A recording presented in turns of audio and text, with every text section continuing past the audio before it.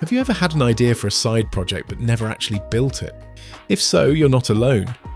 Most developers struggle to get started, not because they lack the skills, but because of a mix of fear, perfectionism, and simply not knowing where to begin.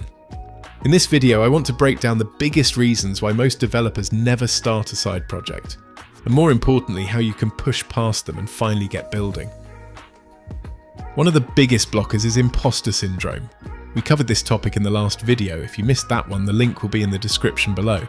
You might feel like you're not experienced enough to build something useful, or that your code isn't good enough to release into the world. The truth is, nobody feels ready when they start.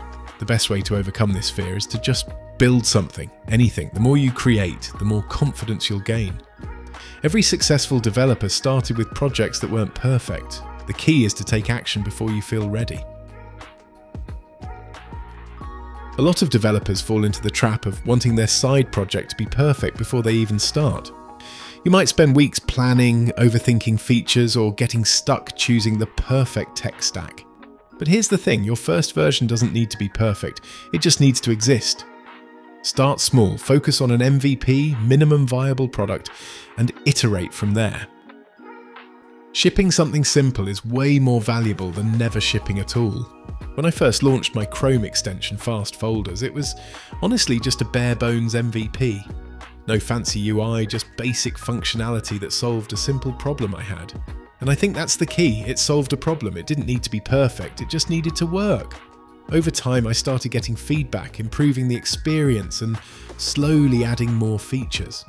What started as a minimal project is now something that's being used by people around the world, and it's even started to generate revenue. There's something powerful about seeing your own idea evolve from a scrappy first version to something real that people actually use.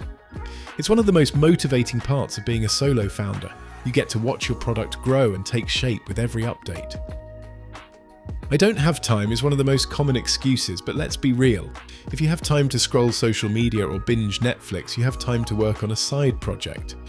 You don't need 8 hours a day to make progress, even just 30 minutes a day can add up. The key is consistency. Set a small, realistic goal for each week, and over time you'll be amazed at what you've built. Another common struggle is not knowing what kind of project to start. The best advice: solve a problem you personally have. Some of the best side projects come from scratching your own itch. It doesn't have to be a groundbreaking idea, just something useful that makes your life, or someone else's, a little easier. Start simple and refine the idea as you go. What if no one uses my project? This fear holds so many developers back, but honestly, the worst case scenario is that you'll learn something new, which is still a win. Instead of worrying about failure, focus on the process of building. Success isn't just about launching the next big thing. It's about learning, improving, and growing as a developer. There's never going to be a perfect moment to start your side project. The key is to take that first step today.